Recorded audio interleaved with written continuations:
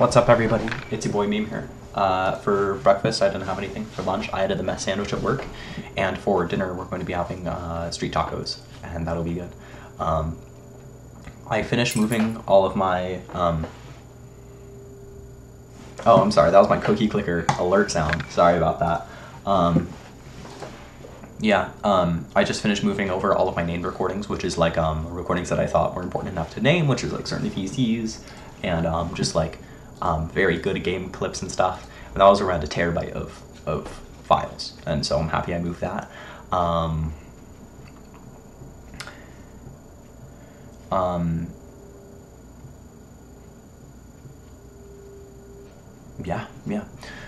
Nothing else is really going on at work. I had work from 10:30 to 2 today.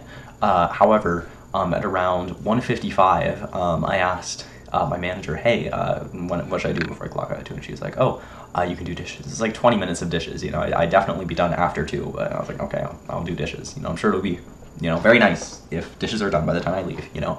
So I started doing them. But the thing is that the person who does dishes is also in charge of the front and chips and drinks and lobby, right? And cleaning the tables. And so the thing was that I would be doing dishes, and then someone would come up to the front, and then I'd have to do them, and then they would grab chips or something. I would refill chips. I would go to the back again to do dishes. And of course, you know, that would bring it to like 2:30 is when I would leave. And my mom was like, do you want me to pick you up? I was like, sure. And so, because, you know, my mom's not working today. And so,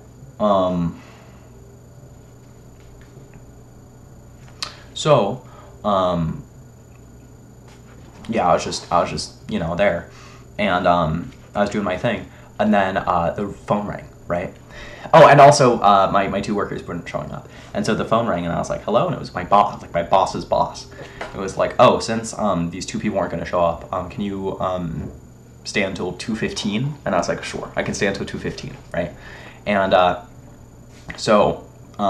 you know, I was just doing my thing. And then one of my coworkers who was late ended up showing up, but the other one hadn't shown up. He was like, Leo, since the other guy isn't showing up, could you stay at work until 3? And I was like, fine.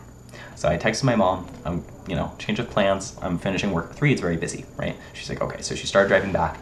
And then, like 10 minutes later, there was like, not really an argument, but a bit of a debate, a bit of a discussion that my 2 coworkers had, one who had just shown up and, you know, just another one who I was working with that day. And, you know, eventually culminated in them being like, oh, you know what, you can leave. And it was like 2:30. My mom had just gotten back home, right, after I told her, you know, closing at 2, you know. And I'm leaving at 2. And, yeah, it was all just rather silly. But I'm happy it's done now. And, you know, I'm watching that new, that Andrew Callahan documentary with my dad, which is pretty cool. And I'm really enjoying it. Yeah, all right. I hope everybody has a good day. Yeah, see you, dude.